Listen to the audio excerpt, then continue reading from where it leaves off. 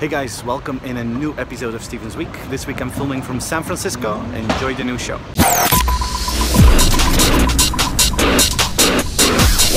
Popular social network Musical.ly has been acquired by ByteDance, a Chinese company that is very strong in AI on their content platform. And as you know, Musical.ly is extremely popular with youngsters. It's like a lip sync social network. They've got about 60 million active users every month. And now they're sold to this Chinese company that wants to integrate their AI knowledge into this platform. Bill Gates invested in a new project, which should be the smartest city of the US. So he bought a piece of land in Arizona, about 15-minute drive, I think, from Phoenix. And they want to create a smart city there with only driverless cars. They want to create the new schools, smart schools, make sure that the IoT is integrated into everything. There are no more details that are available about this idea, but if that city is available and when it's ready, we should all check it out and see what the future could look like. The last few weeks there was the financial season, the quarterly results, and I just want to focus a little bit on the tech giants. This week Tencent came out with results, and they grew this quarter compared to the quarter of the same quarter last year with 50%. And we're talking about the biggest Chinese technology company. They grew their revenues from 6 billion to 9 billion.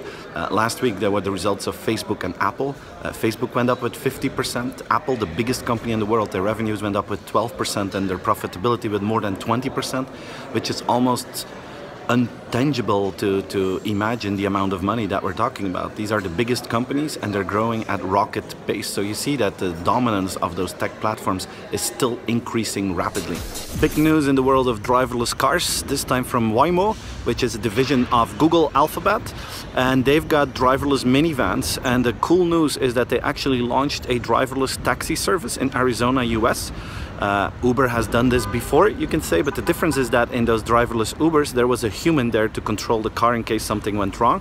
Now in these Waymo driverless cars, there is no human in the car. So it's really just the passengers and the car, and it's a taxi service, and they're testing it right now, and in a few more weeks actual customers can use them. So we can actually say now that driverless cars, fully autonomous cars, are here and they're active in Arizona and they're based on Google technology. This is pretty cool news.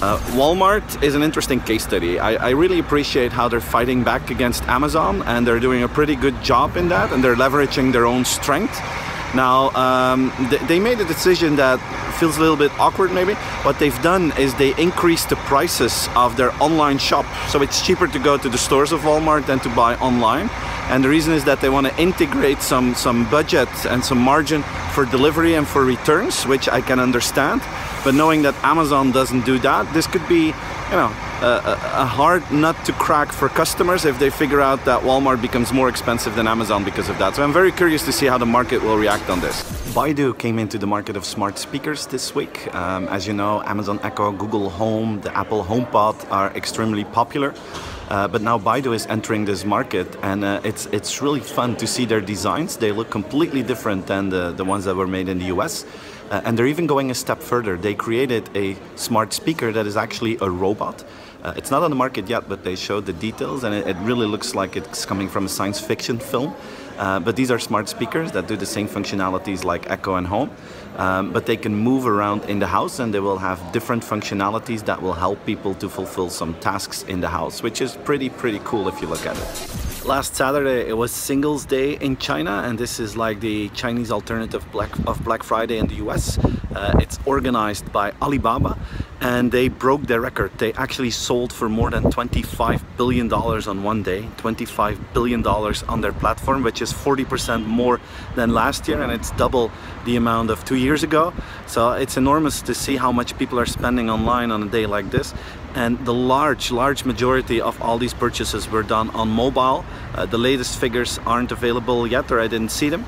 But the first 10 billion, when those were sold, 97% of those items were purchased through a mobile device. So this is an e-commerce and a mobile first world. So this was my weekly update on marketing and technology. I hope you enjoyed it, and I see you again next week. Enjoy the weekend, my friends.